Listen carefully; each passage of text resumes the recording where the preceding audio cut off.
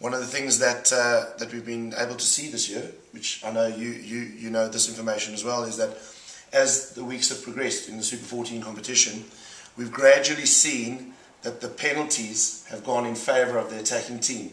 In the beginning of the year, it was nearly as much as 90% of the penalties were going in favour of the team that had the ball in possession, in other words, the attacking team. And I see as the weeks have progressed, we're now in week 7 of the Super 14, and I see it's down to about 74% at the moment, which is probably where it should be on the balance of probability. Yeah, I think what we've been asked to do, you're probably right in terms of the statistics, but what we've been asked to do is to keep our foot on the pedal actually and not let up. And so I think you may find that it may sort of head towards 80 again, okay, because there have been occasions where our managers have felt that we're still a little bit lenient, and we still need to go hard on the defenders trying to spoil or trying to use illegal means. Right. And of course negative play. Yeah.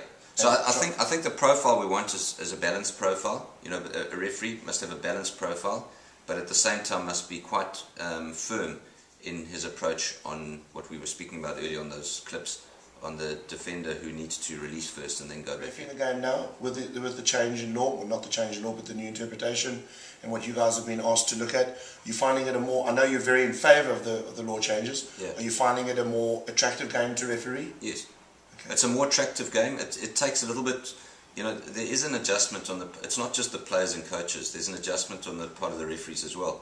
And so obviously there's some habits that thought processes that you got used to in the past, which need to change, and that's why, you know, you're still going to find a couple of errors here and there, but by and large I think it's been well refereed. There's been the odd aberration here and there, but I think it's been well refereed. We've seen some quite a few decent games. Yeah, we have. You know, good tries have been set up.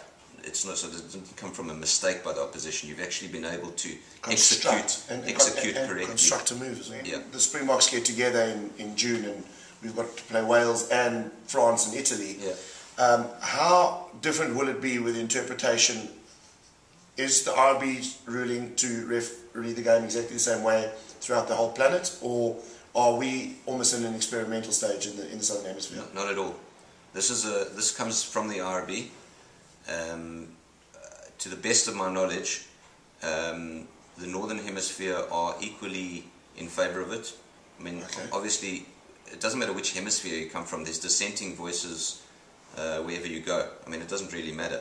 But, I mean, to the best of my knowledge, and I've spoken to quite a few people, I've been up there for a couple of games recently, they're right behind the new law changes, as long as, obviously, they just wanted to apply it consistently across the board. Sure. So you guys, it doesn't matter which teams you're playing against or which referees you have, you know, these people will have been exposed to it and will have been reffing exactly the same as the Southern Hemisphere. Okay, so last weekend you did Ireland, Scotland. You didn't referee it in any different way to the way you were refereeing the Super 14 game the week before? No, and I found the coaching staff and players equally compliant and with the same positive attitude. Well, that's fantastic. So, yeah. I mean, if we can see more of an attacking-based game around the world, I think it'll be good for the game. Yeah, totally. Okay. Yeah. Jonathan, thanks very much for joining us. Okay. Appreciate your time, and hopefully we'll catch up with you again soon. Cool. Cheers, everybody. Thank you very much for joining us.